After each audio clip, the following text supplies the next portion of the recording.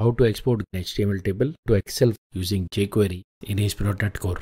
Inside the view, I have already added an HTML table. Now we'll start the second part, which is exporting the HTML table to Excel. Now I'm inheriting two JavaScript libraries. The first one is jQuery and the second one is table to Excel jQuery plugin. Inside the script tags, I'll start by adding a jQuery document ready function. Here I'm referencing the button and I'm assigning it a jQuery click event handler. Now I'm referencing the table using jQuery selector. Next I'm applying the jQuery table to Excel plugin to the HTML table. Now I'm making use of a property called file name of the table to Excel plugin. So that's it. Now we can run the code and check it. The data has been successfully displayed in the HTML table. Now I'm clicking the export button. The browser is showing the option to save the file. As you can see, the HTML table has been exported to Excel successfully. That's it. For more information, please like, share and subscribe, and don't forget to click the bell icon.